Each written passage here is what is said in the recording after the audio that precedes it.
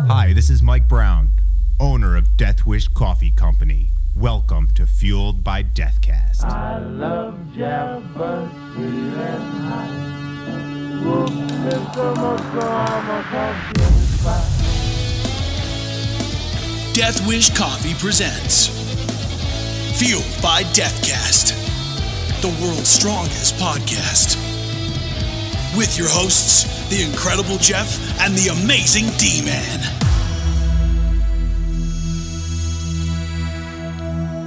Welcome, everybody. It's that time again. It's Fueled by Deathcast. And as always, I'm the incredible Jeff. And I'm the incomparable D-Man. Oh, there it is. Yeah, I've been using that word way too much lately. But welcome, everybody. This is episode 20. We're almost old enough to drink. Yeah. Oh, man, as soon as 21 hits. Oh, we're partying. Oh, man. Can't wait. But yeah, 20 episodes in. Thank you guys so much for listening and tweeting and resharing and just, talking about the podcast. As always, we always start the show thanking our friend Brock Powell, BrockVox.com. Go follow him over there. Go follow his stuff that he's doing over at Unpop Entertainment. They're going to come out with a brand new video very soon, which is going to make us all laugh until we cry, I'm sure. Yeah, hell, go follow him at the grocery store until he gets creeped out. Yeah, please do. He's hard to miss. We have this contest. It's continuing. You can win a one-of-a-kind rare decanter from Death Wish Coffee and Deneen Pottery. All you got to do is go on over to deathwishcoffee.com/deathcast, where this podcast lives. Right at the top of that page is all of the ways that you can enter to win, and we're going to pick the winners on the May 4th episode. So it's coming right around the corner. Yeah, it's coming up quick, and if I see these pop up on eBay, I'm haunting you in your sleep. But yeah, so you got about a week and a half left to enter. So get on it, and one of those rare decanters could be yours. Secret code unlocked.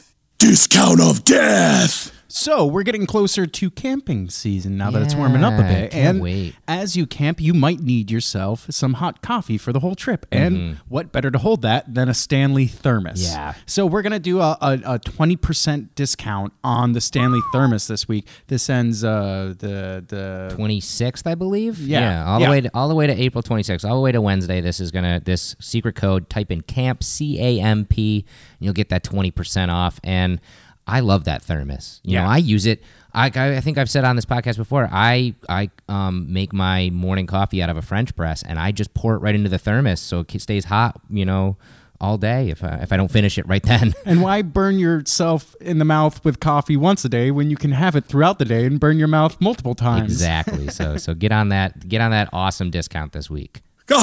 Science! I heard you were going to scare me this week, Jeff. Yeah, it's not scary. I mean, I always think it's not that scary, but then you are terrified. So we'll see. We're going back to space where things are scary. What's really neat is when we confirm theories we've had about space, and with the new technology and the new telescopes that we have and all that kind of stuff that keeps coming out, we are confirming a lot of things that have only been theories up until this point, and this is one of them. A duo of scientists at the University of Waterloo in Canada have been able to capture the first composite image of a dark matter bridge that actually connects galaxies together. Now, this has been a theory that's been actually around for a very long time, that we can observe galaxies even in the naked eye. You can observe galaxies in the night sky. And it has been thought that everything is interconnected like a gigantic spider web in the universe, because it's kind of hard to fathom that there's just nothingness in between galaxies. There's got to be something, and that something we kind of theorized was dark matter. Well, dark matter is kind of weird. Its name is misleading because it's not actually, we don't even know if it's matter. It's just something that has a gravitational pull unlike anything we've ever seen. We don't even know what it is. Well, it's actually something that makes up a quarter of our universe. Yeah, is insane. What dark matter is. Some physicists believe it's made up of weakly interacting massive particles, which hilariously enough, are called WIMPs. And some believe it's all about axions, which is another type of particle. But we, like you said, we're not completely sure about it. But what they did, and this is incredible, these scientists analyzed photos of 23,000 galaxy pairs that are floating 4.5 billion light years away. Now, picture what the best way I can explain this to you, D-Man, is like take a photo and then overlay another photo on top of it and then another photo on top of it and do that 23,000 times. And because dark matter comes up so faintly on our instruments, but by doing that 23,000 times, we actually got a clear image of this bridge. And we'll tweet out a photo of this, actually, because it's pretty neat. It almost looks like an infrared image between two white hot galaxies, but it's showing that they are connected by dark matter. That's so strange. This is actually completely saying that it is true that galaxies are connected by dark matter. I can't get that spider web image out of my head. Yeah. That's insane. It is really cool. One of the scientists, Michael Hudson, the professor there who was a part of this, said, for decades, researchers have been predicting the existence of dark matter filaments between galaxies that act like a web-like superstructure connecting galaxies together. And this image moves us beyond predictions to something we can actually see and measure. So now that we actually know how to measure it, we can actually look even farther and see this kind of thing happening in other in between other galaxies, which is really, really cool. Like I said, I love it when a theory becomes reality. Yeah, and so I didn't mean to scare you. No, too much, I think I'm good on that one. I'm not thinking about aliens. I'm not thinking about explosions. I'm thinking about connections now. I think that's kind of cool. It is really, really cool, and we've seen that it is actually stronger when the galaxies are 40 million light years away from each other or less. And when they get farther away, the filaments actually get much thinner. Yeah. But they're still there. So. Why is it there? Yeah, I don't know. Someday we will unlock. Is it the one thing holding our galaxy together from just blowing apart? I guess. Letting loose? I don't know. One day we're gonna unlock the mysteries of dark matter, and it's gonna be wild. That's intense, man. Yeah. What fuels you? So this week we actually have for the first time ever 2 guests, and it was a surprise. 2 amazing guests. Yeah, Lacie Mackey and Tait Fletcher, and you're gonna hear an incredible conversation with the pair of them. Death Wish Coffee actually met them at the Coffee and Chocolate Festival last year because of their company Caveman Coffee, and then you actually met Lacie this year, right, D-Man? Yeah, I'm a big fan of that company and what they do, and I don't believe in competition so far that I think everybody can work together and play nice. But I've actually drawn a lot of inspiration off of these guys even before they had a coffee company. So their lives are so interesting. Yeah, I mean, Tait Fletcher being the crazy stuntman actor, UFC Ultimate Fighter, crazy guy, the guy who beamed himself with a rock in Westworld. I know, crazy. Right? See, I knew who he was before that. And I saw him there in the pit, and I was like, I think that's Tait Fletcher there in the pit. And he crawls out of the pit. He's like, That's definitely Tait Fletcher, and then he just brains himself. It's amazing. But yeah, when I heard that they were going to be at the Coffee and Chocolate Festival, I definitely wanted to be there, and I wanted to talk to them, and I did, and we made this connection, and we made this podcast happen. And in this podcast, we talk about some really interesting stuff. Yeah. And one of the things that Mr. Fletcher brings up is mastering yourself. Yeah, and Lacie touches upon this too. It's like the idea that don't worry about what other people are doing around you. Worry about what you're doing. Try to be better than you were yesterday. If you think you kicked ass yesterday, kick ass even harder tomorrow. Yeah. And to build upon that, you can't live in the relativity of others. You can't keep on comparing yourself to other people, because inevitably at some point you'll be surrounded by chumps, and then you'll be a chump just like them. Yeah. It's just the way it works. So, even in those deep pits of hell that life tends to be sometimes, that's the most important, not to live in relativity. You have to look at yourself and how do you become better than you were yesterday. How like do you said. master yourself? Yeah. You know, exactly. And it really comes to the point of so many people get into a rut and they become complacent in where they're at. And we've touched upon this in multiple episodes of this podcast before, actually. But, you know, and it's hard sometimes to look past that.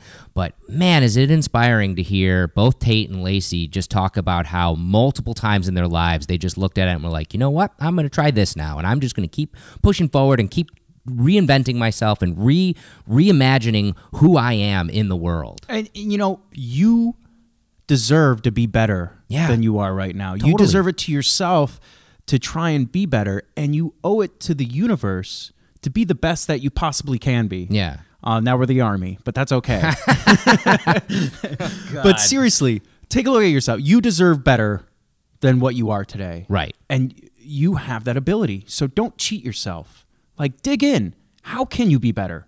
Go train. Yeah. Do whatever it is. Yeah. You know, read a book. Learn. Yeah. Do it. It's all there. It's all at our fingertips, whether it be the internet or the availability of establishments around us to help us become better. And man, you always got to look at it. What can I do? Yeah. You can't be like, well, I worked on this for 2 years and I'll stay right there. Let it go. Let it go. Drop it. Move Keep on. Going. Keep Get pushing better. forward.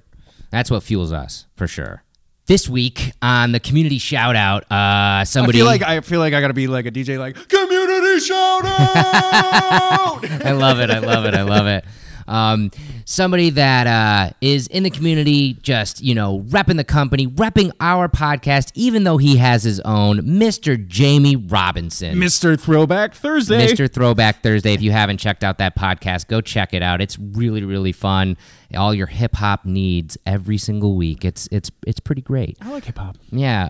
But I mean, Jamie Robinson, we see you out there. You know, you're not only talking about like I said, your own podcast. You're talking about us, Fueled by Deathcast. You're talking about Deathwish Coffee all the time. You're sharing the stuff. You're interacting with the community, and you make us all smile. Yeah, I love seeing, like you said, the interaction with community. I love seeing everybody working together to make a better place to be constantly. Yeah. And I think that's really cool. And I think the community itself is always trying to better itself. Totally. And I think that's really important because, I mean, we can create something really special here, and it's because we have all of these individuals like Jamie Robinson to kind of uphold this awesome thing that we have going on here. So hats off to you, mugs up to you. Thank you very much, Jamie Robinson, for supporting us and everything that you do, man. Speaking of coffee communities, D-Man, you're going on a trip this week, actually. Actually, as this episode airs, you're going to probably be, like, landing, I think. No. I'll be taking off when this episode airs. Okay. Yeah, and you're going to Seattle, right? Yeah, I'm going to the SCA, the Specialty Coffee Association. Awesome. And if I got that wrong, deal with it. But that's awesome. Yeah, so it's pretty much a convention of all these really, I mean, I'm kind of speaking out of my ass a little bit here because I haven't gone, and that's why I wanted to go, but it's pretty much all the awesome things that coffee is down to one convention, whether it be the next technology for brewing or you know, barista technology. Yeah, barista technology up the wazoo. And the good thing for me is I get to see all the people that I've been working with just through email. So Deathwish works with a lot of different vendors to either get our bags or anything that we use here, even down to the green coffee that we order to roast. And all these guys are going to be there selling their wares. And Eric Donovan and I will be walking the floor representing the company, and I'm really looking forward to it, man. And I know other coffee companies are going to be there. In fact, guest on this show this week, Lacie Mackey from Caveman Coffee. You guys should be hooking up as well when you go out there, hopefully. Hopefully. Yeah, so, I mean, you know, it's a great community. We love the coffee community. And I can't wait to hear all about it. Hopefully, next week's episode, you can tell us all about your adventure. I'm gonna give a little preview. I'm after something. Okay, what are you after? I'm after a grinder. Ah, nice. And there's obviously going to be like companies that deal in coffee grinders out there. So. Yeah, and I want to find a good one for a good price that we can then turn around to our customers and offer. I want it to be a Deathwish special grinder. It uses dinosaur bones to grind up your coffee. I love something this. like that. You know, I want to get fancy with it, but I don't know. I just feel like that's something that is missing on our website. We used to have the hand grinders. I wasn't a big fan of those. Yeah. There are hand grinders that work good out there. That one works okay, but this is one of my. Hey, main you got missions. a goal, so hopefully, hopefully you'll achieve that mission. Like I said, we'll hear all about your adventures next week. I can't wait.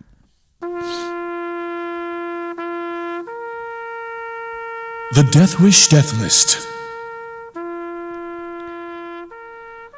This week, actually, just shy of last week, we lost Charlie Murphy. He was only 57 years old. He was an actor, comedian, and writer. You probably know his famous brother, Eddie. But Charlie was famous in his own right. He found fame, as of late, obviously, on The Chappelle Show with the true Hollywood stories of Charlie Murphy, where he hilariously told misadventures, being in Eddie's entourage with Prince and Rick James and all that stuff. What did Five Fingers say to the face? Slap! Yeah. But he had a pretty incredible life. He was a transit police officer and a boiler tech in the Navy. And this was all after he got out of jail, because he spent some time in jail as an adolescent. What do you do? What adolescents do, a little bit of this and a little bit of that. I played in trees, man. I don't know. He also worked with the hip-hop group K9 Posse in the late 80s and the early 90s. He was actually credited as an executive producer and songwriter on a few of those tracks. Some of his first roles in movies were bit parts in iconic movies like Harlem Nights and Mo Better Blues. He got his first breakout role, though, in CB4. He was one of the antagonists in that movie. He also worked a ton of television, including the aforementioned Chappelle Show. He voiced characters on animated TV shows like The Boondocks and Teenage Mutant Ninja Turtles. He even came out with his own stand-up special on Comedy Central in 2010. And here's the thing about Charlie Murphy that I feel like stood out to me. Comedy is a very hard thing to get into. Yeah. And this dude just jumped right in. Yeah. Just feature or headlining his own comedy tour when he hasn't really done comedy before. Right. And he nailed it, man. Yeah, he was really, really funny. He was also an accomplished writer. He was the storyboard and screenwriter of Vampire in Brooklyn, Norbit, and Paper Soldiers. And Paper Soldiers he actually had a minor role in as well. And he unfortunately succumbed to leukemia this past week. So our thoughts go out to Eddie's family, Eddie and the entire Murphy family, and also his kids who he leaves behind. Death wish you a happy birthday this week. The day this comes out, Thursday, April 20th, to Mike Portnoy. He's going to be 50. He is one of my favorite drummers of all time. If you don't know who he is, you definitely know the band. He co-founded Dream Theater. He also drummed for Avenged Sevenfold for a while after he left Dream Theater. So he's been all over the place. In fact, I think he's got like 4 bands now. I'm not surprised. He is so busy and so awesome. Also, Thursday, April 20th, internet darling George Takei, also Sulu from the original Star Trek there. Wow, he looks damn good for being 80. He's turning 80 years old. Yeah, he does. Friday, April 21st, I felt it appropriate because Death Wish Coffee just got back from their trip to London. We want to wish a happy birthday to Her Majesty the Queen. She's going to be 91 years old. Crazy. The longest reigning monarch of the British Empire, which is pretty crazy. And on Saturday, April 22nd, Negan himself from The Walking Dead, Jeffrey Dean Morgan, is going to be 51. So happy birthday to all of them. And we're going to take a short break like we always do and give you this week's D-Man Death Wish update.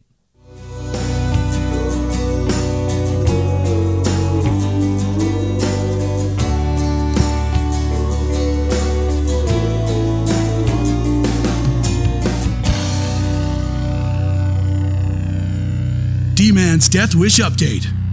Brought to you by Death Wish Coffee.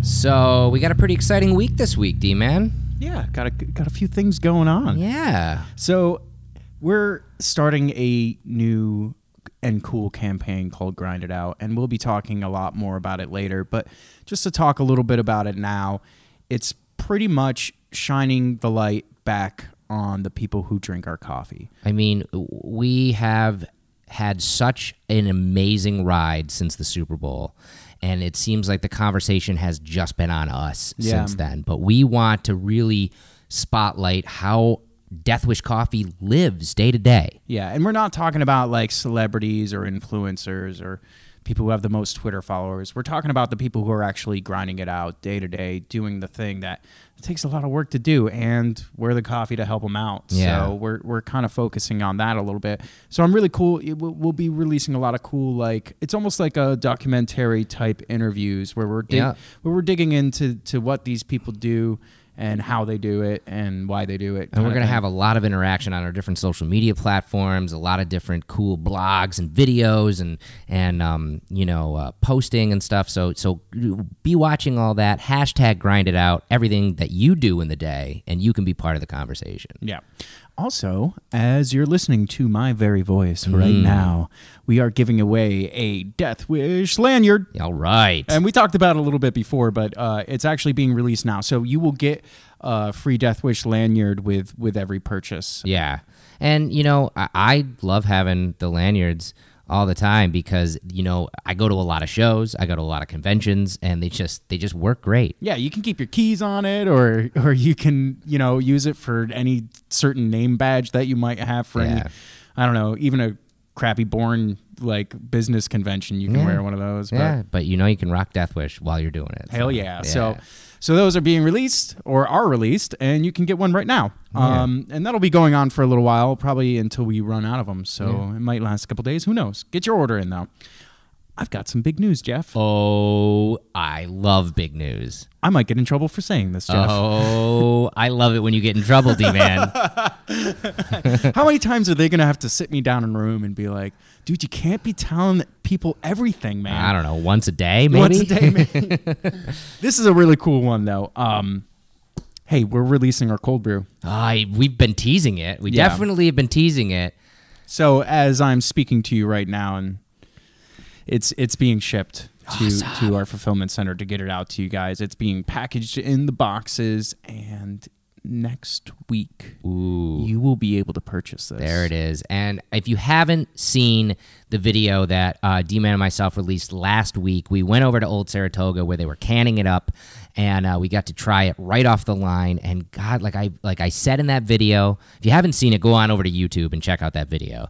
But I say it in the video too that the last batch that we did was really good, but this batch blows it out of the water. So anybody who got to try the last batch and maybe wasn't as happy with the taste of it, you're going to be so surprised with this batch. And anybody who didn't get a chance to try it, you're just going to get heaven in your mouth. Yeah, that's...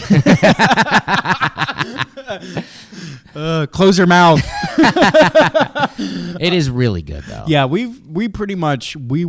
We're not going to be happy unless we're competing with the top or we are the top. Yeah. So we compared our cold brew against all other cold brews, and man, if this doesn't match up, it blows everything else out of the water, and we really nailed down what Death Wish coffee is. I can't wait to see how everybody likes it, man. It's going to be great. Awesome. And well, I'm going to stop you right there, D-Man. Let's save some of the rest of the stuff for next week. I've gotten myself in enough trouble as it is. Yeah.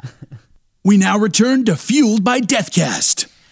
This week is really exciting because we got to do 2 guests at once. Yeah, and 2 amazing guests at once. It wasn't like 2 guests for the price of 1. Right. Lacie Mackey and Tait Fletcher. Yeah. And they are both so incredibly inspiring. Yeah.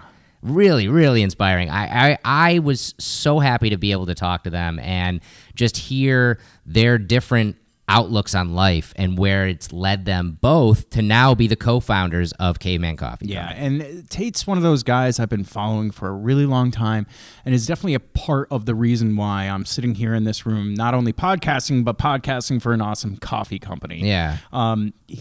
The dude is a podcasting monster. I mean, if you haven't checked his podcast out, Pirate Life Radio, it is really top-notch. And Lacie has an awesome podcast called the Grown Ass Women's Coffee Club. They both are podcasters. And in fact, another shameless plug for Tait, if you go on over to Pirate Life Radio and listen to episode 93, at the end of this episode that we talked to Tait, he actually announces that he's going to do a stand-up comedy routine, and we have a good time talking about it, and then he replays that on his episode 93 of Pirate Life Radio, so you can kind of bookend it by listening to our podcast and then go on over and listen to his. So these guys were definitely on my short list of people that I needed to have on this podcast, and I was so glad to make this connection. I can't believe everybody tries to distract us while we podcast all day. I know. It's great. Really amazing, but It's you know great. what? It's not going to stop me ever.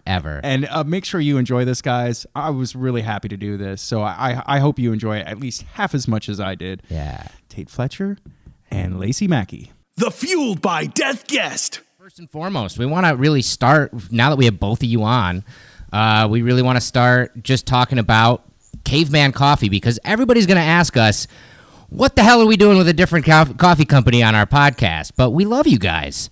And we want to know, like, a little bit about, for our listeners, a little bit about Caveman Coffee and its origins. Yeah, and I mean, my response to that, too, would be that, like, everyone drinks coffee. There's a lot of coffee to go around, and Totally. you know, there's a million coffee companies out there, so I don't really see a lot of people as competition as opposed to just people doing cool things, reaching different markets, you know, all that jazz. Oh yeah, us too. That's the best attitude to have in this business, of course. Yeah, so Caveman's a single origin coffee company. We work with a couple farms in Colombia, Brazil, and Ethiopia. We do all roast to order. We're mostly an online company. We've gotten a little bit into wholesale and grocery at this point, but predominantly our focus on our fan base and our customer base that orders from us online, and then we ship out roast to order stuff. We do a subscription service and a couple things of that nature. We make other products that are paleo related, so like a primal or paleo diet, things that would be like non-inflammatory, like creams and stuff, which are normally inflammatory. We replace with things that are like coconut MCT oil. We have a non-dairy coconut creamer now that's MCT based, things like that kind of pair with coffee, but also add a nutritional aspect to performance and using fuel as performance. Awesome. That's a lot of awesome stuff. I would say that's probably like where part of the market we're in, and that's what like differentiates us in the coffee world a little bit. When did the company start? The end of 2013. I mean, Tait, really. You want to talk about your like Twitter interactions with single origin people? Yeah, I don't know. As a company, we started in the fall, I think. And maybe a year or so before that, I got really into butter coffee nutrition. I started looking at different ways to have, nutrition be implemented in your body as looking at how to be with fuel for your body instead of filler, and coffee became a big part of that for me. And I guess I started really going through an experiment with ketogenesis and my body, and coconut oil was a big nutrient aspect of that time. And I would just find single origin coffee, and I would use butter and coconut oil and scoop it in a Nalgene bottle and shake it up, and I would go off the set. I was in Louisiana on a film called Two Guns, and I was out there for a couple months, I guess, and I got, as shredded as I'd ever been, and I thought, man, I've got to be like 216 pounds or so. I'm pretty sensitive about my weight. Like, I know kind of what it looks like in different spots, like a fight camp or something like that, because I used to cut weight. I used to fight MMA, and I had a real good idea of what that was like. And when I got on the scale 2 months later, I was like, 240 pounds or something like that. I was bigger than I'd ever been, and at this kind of just shredded capacity.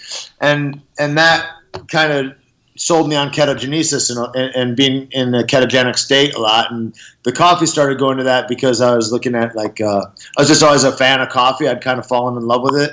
And I think that you elevate that conversation with whatever you fall in love with and nurture it, and that, you get to be more refined in your taste for that. And that's kind of where I went with coffee. I became a nerd about it a little bit and talk about it. And then guys would text me, or they would tweet me on Twitter and say, "Oh, I love this single estate coffee that I have out of Ohio," and like they would send me coffee, and then I would send them stuff from O'Horry's or from wherever I happened to be that my favorite single origin was, and I had like a little coffee club that went back and forth. And then Lacie was on and off I don't know.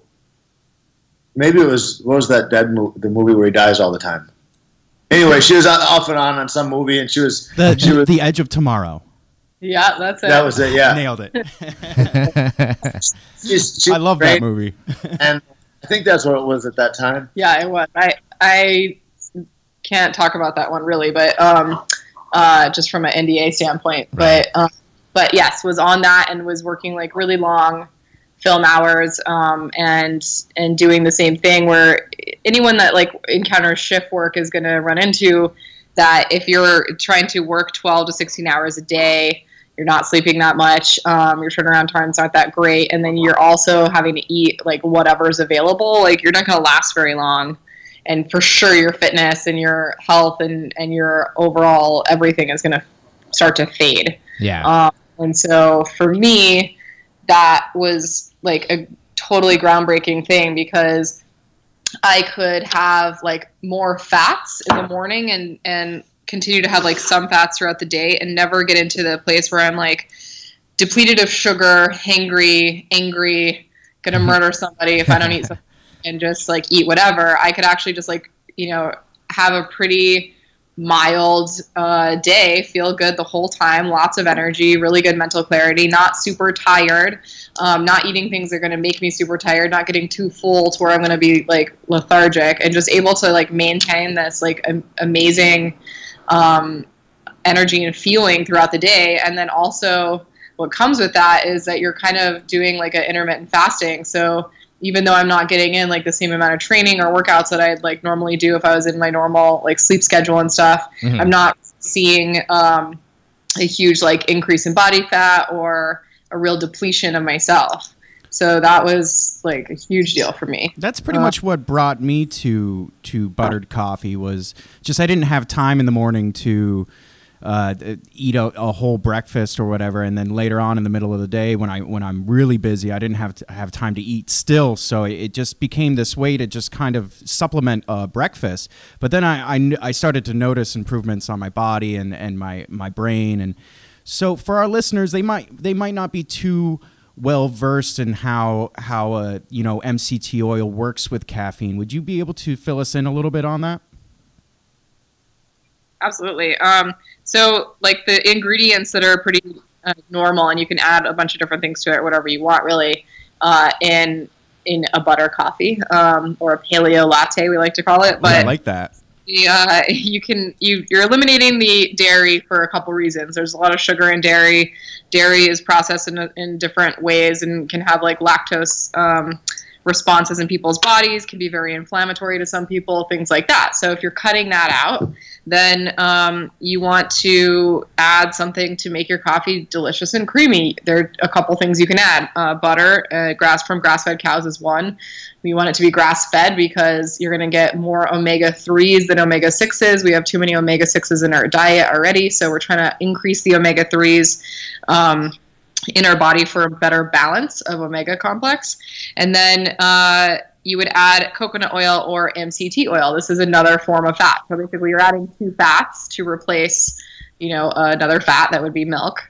And if you are doing this the best way and eliminating sugars and other like complex carbohydrates from your diet, then you're going to actually run your energy and your brain and everything off of this fat. And what's the benefit to doing that?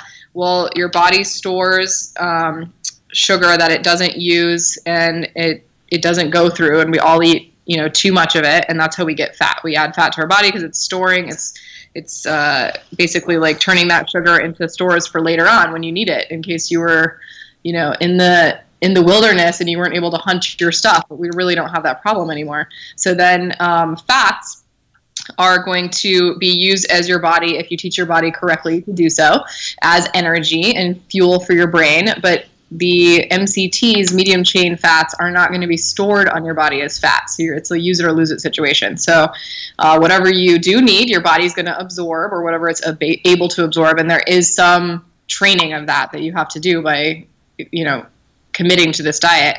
And then you'll be able to have the energy that you need without having, residual effects of stored fats, as well as the drop in glucose that happens when you run out of sugar and your body doesn't know how to access fat, and then you get that hangry feeling. And I think we all know what that feels like, which isn't all the time. yeah, not awesome. So that's kind of like why and what. And the training of it is like, it's not like, it's something anybody can do. And it literally takes zero effort. It just takes discipline. And what that is your body will either burn sugar or you'll burn fat for fuel. And it's very much a catchphrase marketing-wise in any health and fitness magazine, or if you're one of those very high-level online fitness coaches that you see out there with the dirty bathroom mirrors and the flip phone.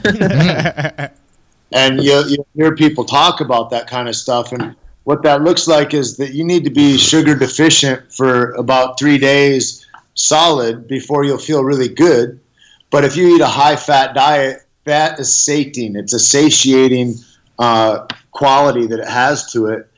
And once you make that switch over, your body will start to burn adipose tissue in the absence of any carbohydrates or exogenous fats. Now, once you start eating a lot of exogenous fats, your body burns that. Then if you go into intermittent fasting and do that, which becomes an easy thing, your body just burns the adipose tissue stores. And that's what I was experiencing in New Orleans during that time when I just lost all that body fat. Right. And so that's like, it's a simple mechanism that you can look into ketogenic diets, or you can look into intermittent fasting. There's a lot of different things out there that speak to that.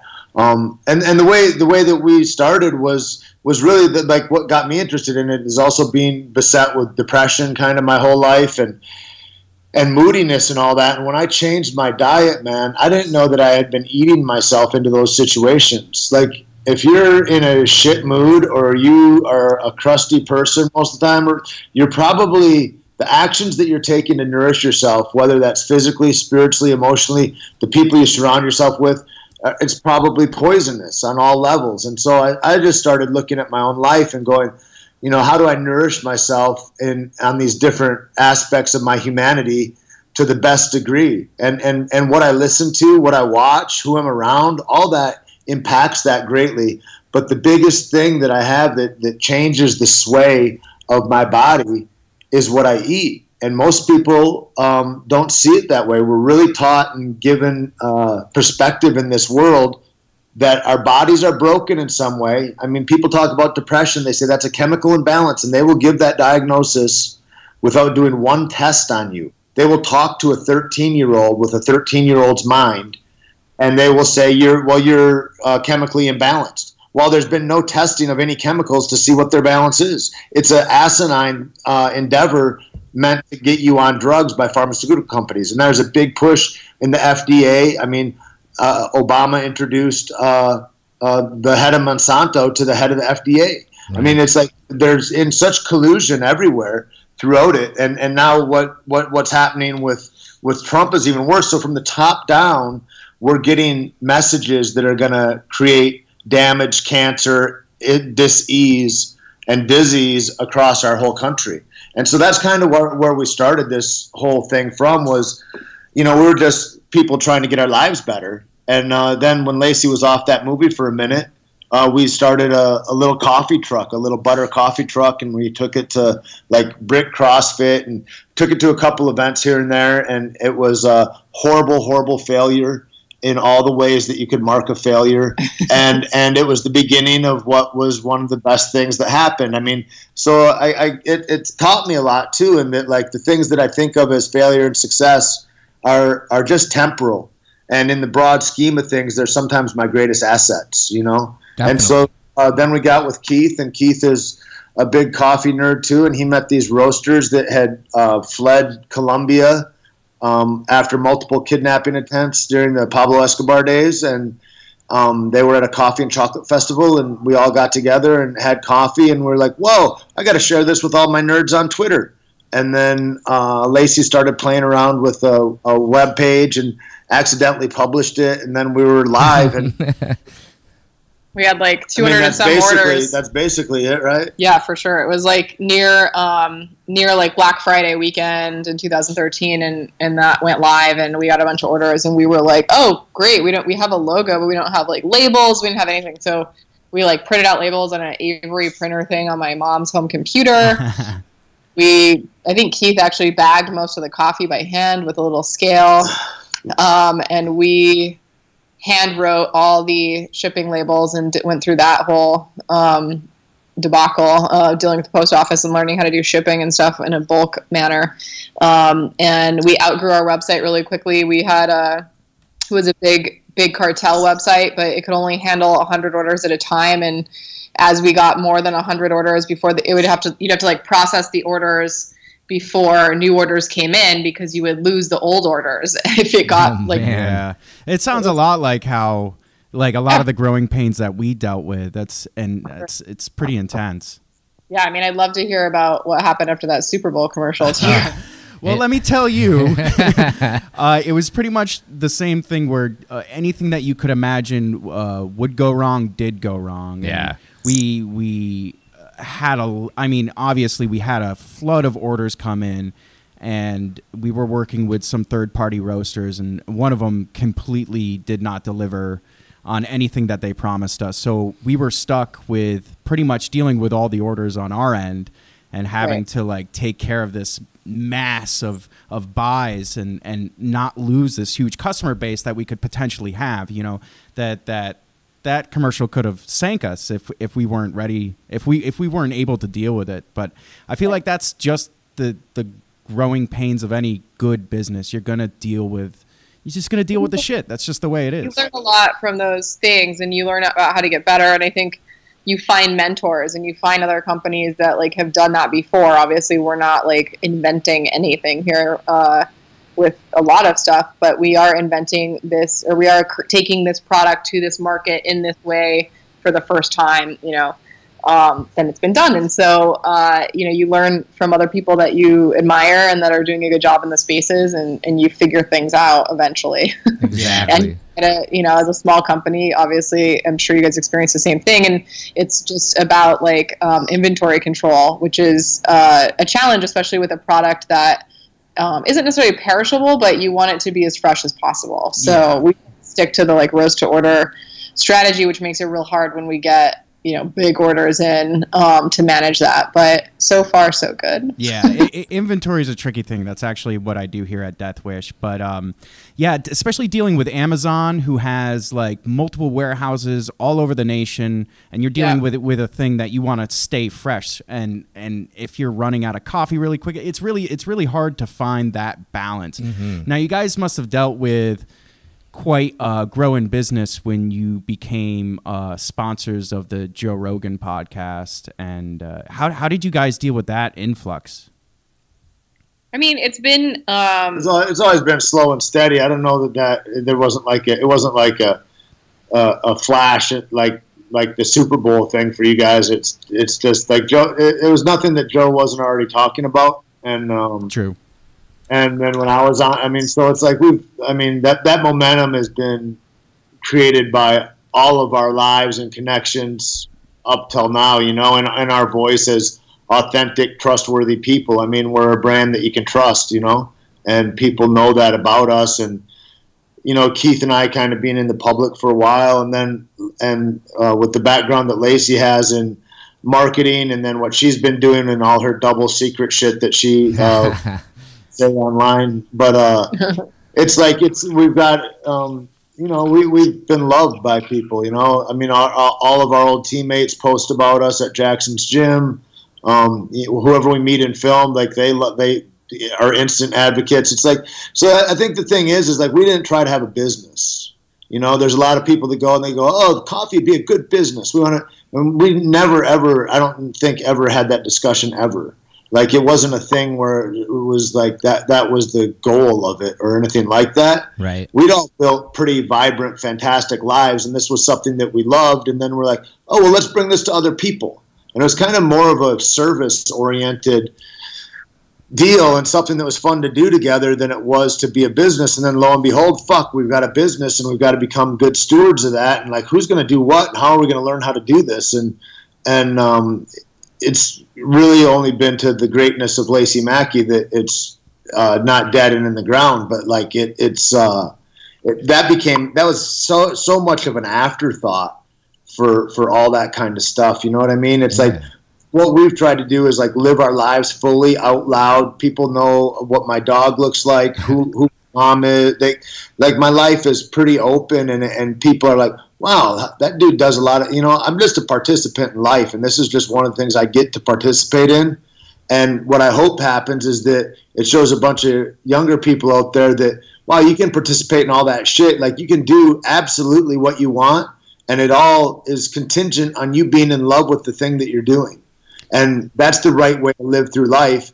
And most people fuck that up. Yeah. And they make allowances, and they go, I've got to trade this off, my security for this and that. And like, I just have never trusted that I'd have security ever in my whole life. So I was free in a way from that, Mm-hmm. I feel like a lot of the interviews that we've had with all these inspirational people that we get to talk to, a lot of them feel that, because they've experienced something amazing and life-changing, that it's their duty to kind of spread the word and help other people understand this amazing thing that they've discovered. Is that something that you relate to? Yeah, I guess to some degree. I mean, I've been my own guinea pig. You know what I mean? I love the way when I got abreast of what Tim Ferriss is. It's weird because there's a bunch of people that are doing that exact. I mean, not a bunch, but there's a few of us that are doing that exact thing, and then there's a bunch of people that are like, I want to make some money on this. How do I get into this business? How do I get into that? And then there's a few guys that are like, man, I just experiment on myself to see what's going to happen and how can I pull this off? And for me, it's a lot like, it's like fighting in some ways, in that you put yourself in a awkward position and see how you fare there, what self it is you're protecting, how you can bring your training into real life, how you can start to administer flow states into your life in all facets of your life. Most people's lives, they look at and I'm doing this mundane shit. It's not a flow state. Well, I would offer that perhaps it's super fucking important that you try to create that kind of a consequential living with intention so that you can understand what the fruits of life are really about, which are living in that flow state. And I think that's the thing. I mean, and I think there's a lot of people that give lip service to some stuff, but they don't have any of that kind of authenticity. People are like, that doesn't even sound right. That sounds like hokum. And then when you talk about it and when you talk to guys that know about it, you're like, holy fuck, maybe me too. And that's magic. Yeah. I feel like anything that isn't authentic doesn't last. And that's one thing that we've discovered here at Death Wish, that if we're not really all about it, it's not really gonna stay in the air. Yeah. Yeah. You both had said, that you both have had incredible careers leading up to Caveman Coffee, and I kind of wanted to touch upon that a little bit. And we can start with you, Tait. It is widely known, what you do in your life, and you started out, kind of getting into the public eye in MMA. Was martial arts and physical, that kind of aspect of life, was that always something in your life, even when you were a kid, or did that kind of come later on in your life? No, it was later. Yeah? It was much later, into my 20s. And, go on. Yeah. I didn't have much of an inspirational life when I was younger. Mm-hmm. I looked for solutions to the mundane aspects of life right away, and then I started selling drugs right as soon as I was able, and I kind of lived life as a criminal up until my early 20s. What was the tipping point? I don't know that there was one. There's a bunch. There's a bunch of stuff that occurs, and I guess truly for me, it's like that. There's an openness that I think that happens with people that ravage themselves, where there's a point when there's a moment of clarity, they call it, and you can hear a message maybe that you'd heard 1,000 times, but you weren't able to access it for whatever reason, and it makes perfect sense at this time. Uh-huh. I think maybe there was enough of those conversations maybe that I was privy to, and I'd been hospitalized and I'd been like removed from, I'd been separated from alcohol before, but I never knew I had a problem. Like, it sounds funny to say I was hospitalized for alcoholism. Never knew I had a problem.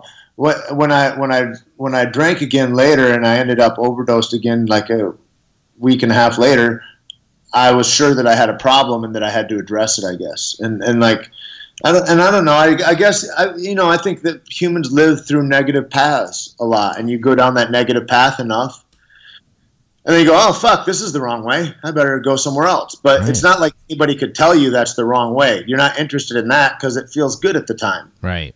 And I think there's a lot of that, and so after the lie comes up, I think for alcoholics, that you get into a position where you go, it'll be different this next time, and things are going to be okay, and I'm going to control it X, Y, and Z ways, or whatever the deal is. And I think that's it's important to find that out, to find out whether that's true or not. But after you've gone down that road enough and beaten it up, you know that you've got to go a different way, and then you go, no matter what happens, I end up on this same shitty road, and I fucking hate this fucking road, and I'm fucking on the road anyway. You pick a different road, and then you go, I have to be true to this road, and I'm going to see where this goes. And I don't know. I think there's a lot of stuff that goes into that. I mean, if I had a answer for you, we would be having this conversation on a yacht somewhere, probably. Well, I mean, you definitely looked at your life and you changed it around. You became a force in nature in MMA, and then like if you've talked about too, you switched tracks again and got into the acting side of it. You mentioned the movie Two Guns that you were a part of, which was awesome. I know. I mean, everybody knows John Wick and Westworld. Yeah. How did that kind of come into your life? Like, did you actively look for that, after MMA, or did you that kind of just was that another like organic kind of road shift for you?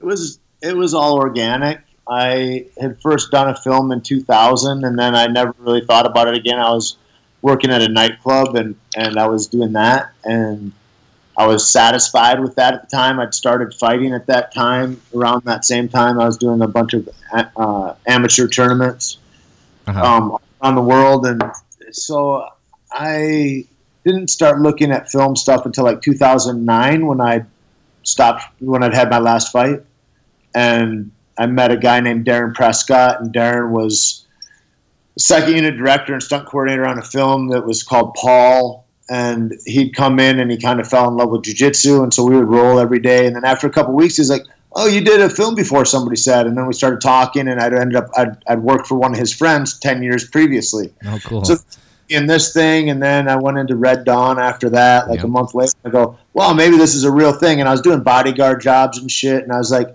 I knew I didn't want to fight anymore because I wanted to fight so much still.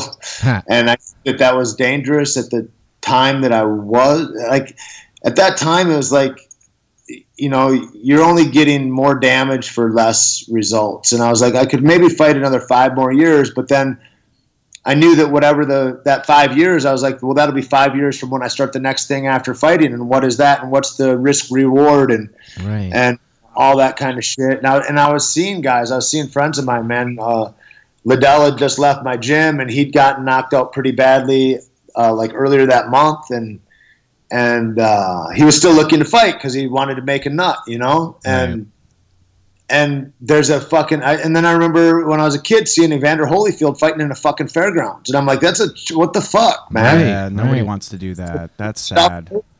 And so there's a thirst and a craving for a combat artist to do his thing that is beyond what anybody can imagine, and you will do it to your own detriment times a million. And I was like, I wore that shit as cautionary tales, and I go, you're gonna really, it's gonna be. Like, you're not, it was the first time I started thinking of my future self and going, you're not going to do your future self any favors if you don't address this right now, because really it's pushing off the inevitable. And it was not being brave enough to have the conversation of who are you now, which I think is one of the most important conversations that a man can have, and one of the fewest conversations that most men ever have. If you get 10 guys around, fucking none of them are going to know what I'm talking about. It'll be like 1 out of 100 guys will have really faced up to that question. Yeah, because it's an ego decimating question. Yeah, that's an incredible outlook to have, and to keep that in your back pocket like that. And obviously, then this leads to Caveman Coffee, and I want to hit the ball over to Lacie now. Talking on your career path, I know, and Tait actually hit on this a little bit. You, I think, started out in marketing, or at least that's where you started really cutting your teeth in business, right? Martial artist. Shut up. She was a lifelong martial artist. Well, I was going to get there too, but I just wanted to start. What came first? Was it the martial arts or was it the marketing? No, he's making things up. I did cardio kickboxing class once in high school. And the coach saw me and my girlfriend come in, and I could see that he was looking at us and deciding what kind of music we'd want to listen to, and we're both blonde girls, so he put on Britney Spears, and we were both oh my god, come on, dude. Oh no. My background's in marketing. I started out of college working in the event space and production space, and I worked for MTV and Viacom networks, and did a bunch of guerrilla marketing things that involved finding people to go to different recorded TV shows and stuff that would happen during the day, so it would be kind of hard to get people to come to them, TRL or different top 10 shows. I did a couple Comedy Central shows. And so really you're literally just the girl who's on the side of the street being hey, jump in my van and come see a TV show. Yeah, don't you guys want to come to a show later? Yeah.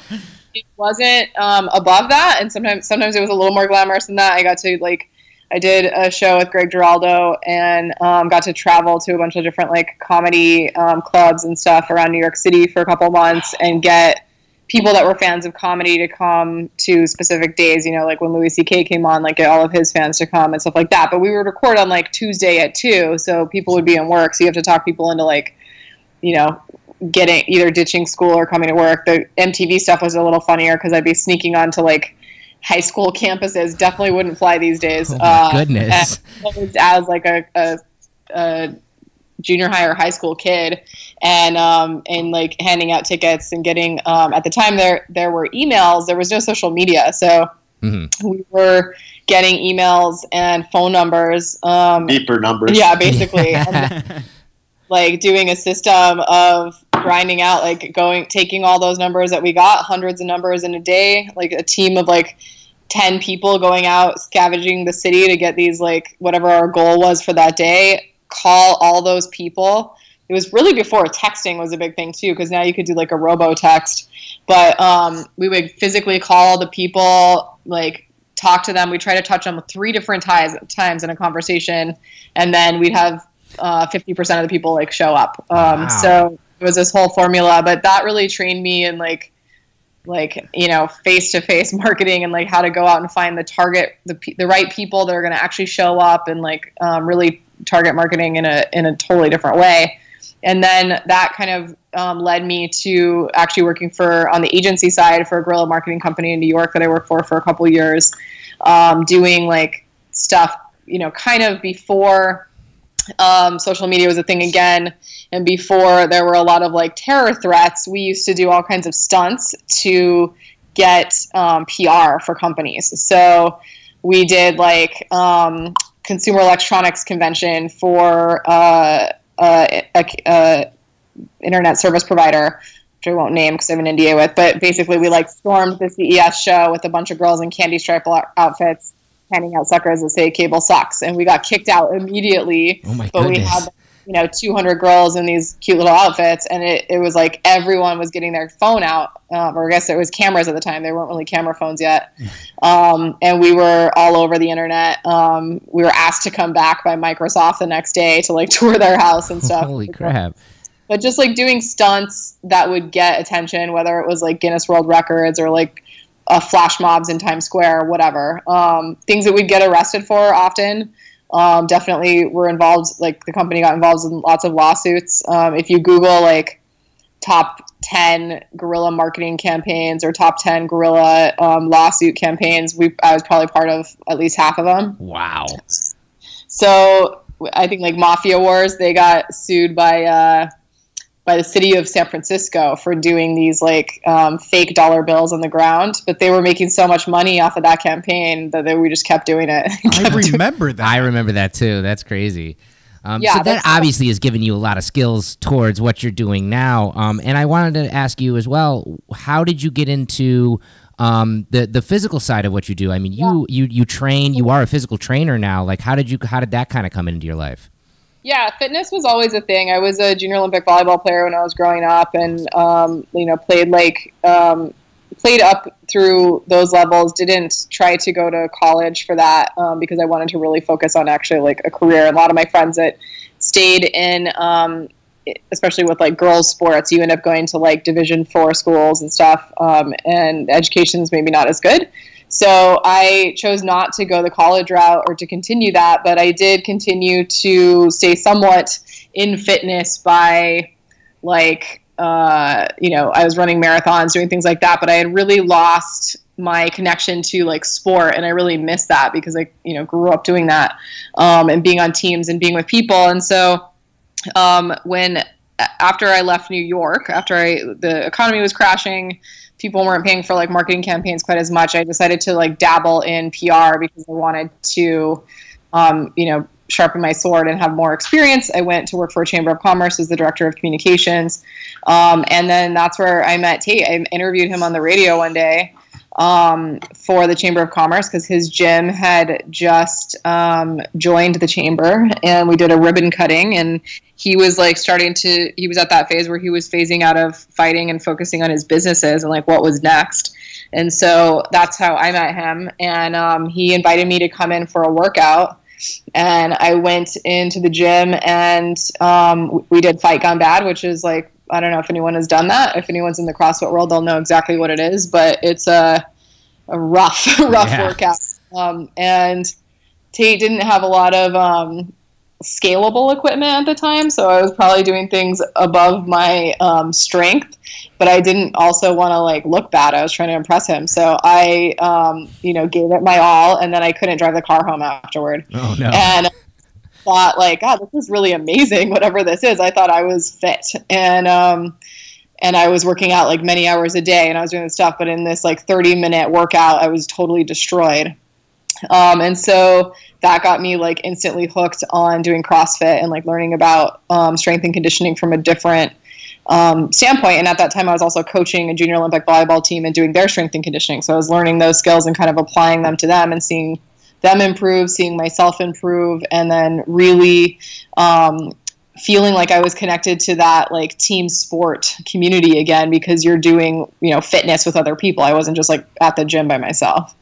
Awesome. So yeah, it was kind of how I got back into that. And then when I decided to move out of New Mexico and to Los Angeles, part of that decision and not going back to New York was the CrossFit community was really cool and big out here, and I was really interested in that. And so I kind of did that as a hobby, then went into training for the CrossFit Games in 2011, I believe, 2010, on a team with CrossFit LA. And because of that, making it through regionals and making it into the games and doing that training, I got put in a bunch of places that had people that were working at different levels. And there was a chiropractic group that was looking for a trainer and somebody with production experience and also training experience. And I just thought training was a hobby at the time.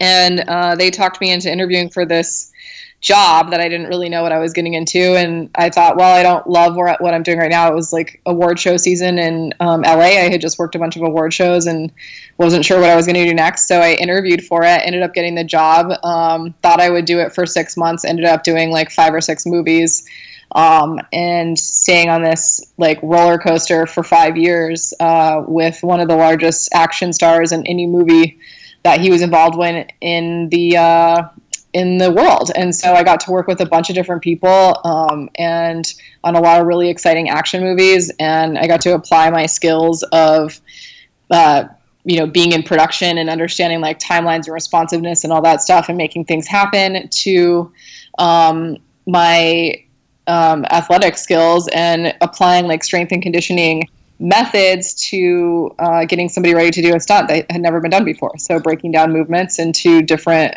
movement patterns that were learnable and easier. And it was a really fun thing for me. And it turns out I was pretty good at it. So I've been in that space now for 7 years, and have worked with other people in other films, and have been kind of like all over the place. Currently helping out with like Jurrasic World right now a little bit, and some other projects. So it's a really fun job. There's a little bit of pressure, but it's a lot of fun for me. That's excellent. Speaking of Jurrasic World, now I saw one of your influencers is Chris Pratt. Is that how you got tied up with him? Yeah, we saw him on the Caveman site there, the Caveman Coffee site. Yeah, so Tait and Keith were both in the original Jurrasic World. Yep. That's how that connection happened. But Those then bad guys.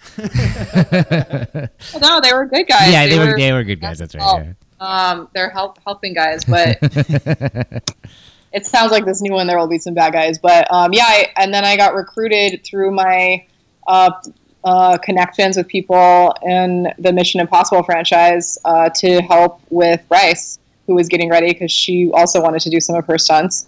And she's been pretty vocal about me being around, so I feel okay mentioning her. But that we all saw that Snapchat video of you guys the other day. That was yeah, adorable.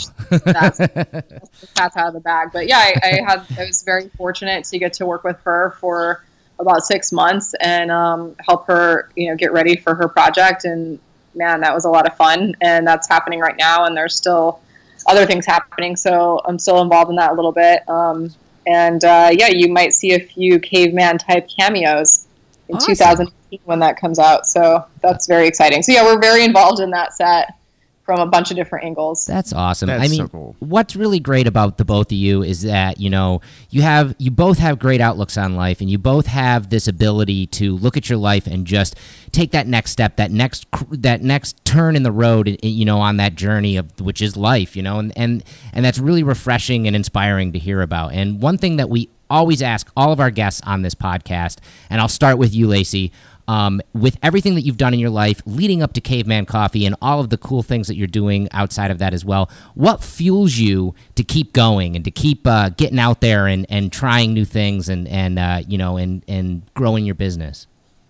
I mean, for me, I've always envisioned a life of being able to work on different types of projects and being creative on those projects and all that stuff. And so Caveman and all these other things kind of fuel into that. And in a weird way, I never could have planned it, but all of the history that I have and the experience that I have has funneled into that, to making me ready for this time now and these businesses that we've created and these different things that are happening. And with Caveman, it's just fun. It's a really fun product. Coffee is, obviously the second largest traded commodity in the world. So people like it. It's not a hard sell.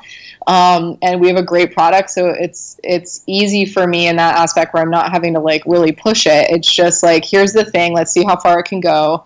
Again, for a long time, because we didn't really intend to start a business, there was very little pressure. It was just try this and try this. And cool, if it's working out, it's working out. It's not oh my God, my paycheck's coming this way. Now it's a little more like that. But, and other people rely on us for their paychecks. So of course we want to build this business, but it's also, we're living in a world where you're able to do whatever you want and create whatever you want and put whatever you want out there. And there's so many outlets and things that are new that are worth exploring. And all of that really gets me excited and jazzed and up on a Saturday night working. That's excellent. That's so cool. And Tait, you seem to have a hand in everything from acting to the Caveman business to training with fighters. And what keeps you fueled? What fuels you to keep on broadening your horizon in all these things?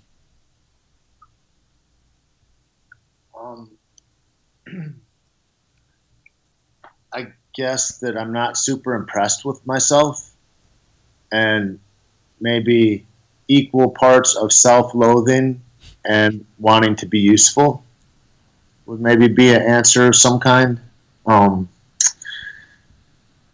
Yeah, I feel I always look at even if something goes really well, how it could be done better and how I can improve. And I try to stay in that space and reach higher. And it seems to have the awareness of that, it becomes a responsibility to the people around me for me to be better than I want to be sometimes.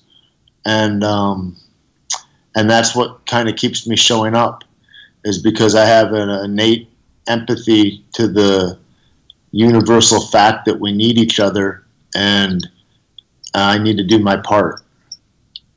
And I think that that's where growth, I guess, comes from for me, and that's what I feel like I need, is that if I'm not scared about what I'm doing, or I'm not, the thing that you're doing that's going to be the most helpful isn't going to be easy to do, and it's not going to be well timed, and you're going to have to go out of your way. And it's like, so I've just kind of chosen a life that looks like that more, and try to do something scary and push against myself. And I think it's all about an ego control thing to get and to be a master of yourself. And I guess that's what all these things are. And maybe that sounds crazy, but that's kind of how my mind is about it. I never thought I could be.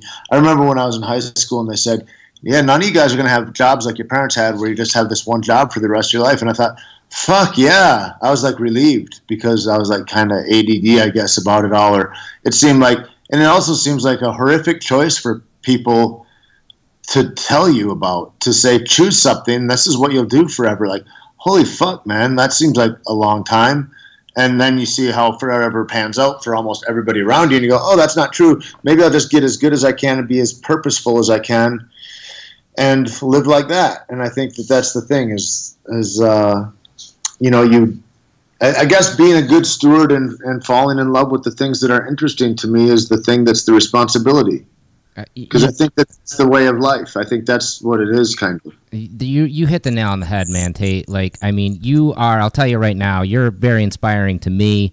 And saying stuff like that isn't crazy. That is some of the best advice that, humans can give other humans, is that you don't need to worry about the people around you or the things that are supposed to be laid out for your life. You only need to worry about being better than you were yesterday and, bettering yourself. And that's what I take away just from this conversation with you is like you have such a handle on that. And it's really, really awesome to hear. Well, self-loathing is something that I think that we all deal with. We all deal with that in some way.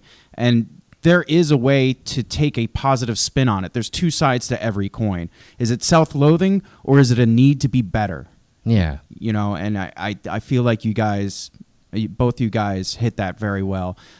So is there anything big and awesome, any big news or any upcoming things for you guys in Caveman Coffee? You can see us at Paleo FX coming up soon. Hopefully you will see us in retail some spaces pretty soon. We're trying to take our ready-to-drink items into stores, and we have some delicious new things like emulsified MCT oil coming out that are you guys got to try some of it, I think, probably at the Southwest Coffee and Chocolate Festival. Yeah. But it's pretty awesome. It's a non-dairy creamer, and you get your hit of MCT for your brain and goodness as well. So we're excited to introduce those new products to the market and get them out to people. That's excellent. Tait's going to be a comedian. Yeah, I'm going to go tonight and go and pee my pants in front of people underneath lights. So I'm going to try that because it seems terrifying. That's awesome. Do you have like stuff written, or are you just going to wing it? What's with all the fucking questions, huh? I'm nervous enough about this. Well, I hope there's video cameras because I want to see this. A ton of people about it and all these different things, and yeah, we'll see. I'll lay it out. I'll talk about it. I'll do a podcast about it probably tomorrow. You can hear on Pirate Life Radio how it all goes, but it's been something I've been poking my finger at for a little while, and it's just one of those things. It's like, and then the self-loathing starts like, you fucking pussy, you got a big mouth, you talked about it a little bit, what are you going to do? You're going to do it? And like, this is my head talking to me. It's not the most fruitful way. It's not the way you should talk to your athletes, but sometimes, you need, I think that whole thing, shaming works, fuck fat people. You should be ashamed. Look at yourself. It's ridiculous. I love this. Is that one of your jokes tonight? I don't know if that'll fly. I don't give a fuck. That is awesome. I mean, it's true. Get so disgusted with your shitty behaviors that don't serve you or anybody around you. Become so nauseatingly disgusted by that it impacts change. Yeah. I mean, I don't see anybody that changes another way. Yeah. Then they do that first, and then they get the encouragement and inspiration from somebody. But without being completely disgusted with where you're at, you ain't changing directions. Yeah. And now we're teach people not to do that. Okay, that's some fat lady out in the Northwest somewhere that's saying, you shouldn't say that. And in the meanwhile, she's blubbering at 240 pounds, eating some Cheetos, talking about equal rights. She doesn't know anything about even treating herself right. And it's like, that's the thing is like, I mean, my big overall thing in the whole, like outside of the companies, outside of this and that is like, we need to be real and authentic, and that's not. You know, so let's really talk about, like, if we really want to impact change and impart change in people's lives, what is useful? You know, how is that being honest or dishonest by saying we shouldn't say those things? To me, that's being horrifically dishonest, and you don't get to address a problem if you're not going to come at it honestly. And I think that's what comedy is honesty. Yes. And so maybe people will hate it, but I'll have four. I'm ready. That's awesome. I think that's great. And finally, I just wanted to bring, I'm glad you brought it up. Obviously, everybody can follow you guys, cavemancoffeeco.com. That's where all of that awesome product is. But you both are into podcasting, which, you know, is awesome because we're on one right now. You mentioned pirate. These girls. And they're all these hot super achiever girls.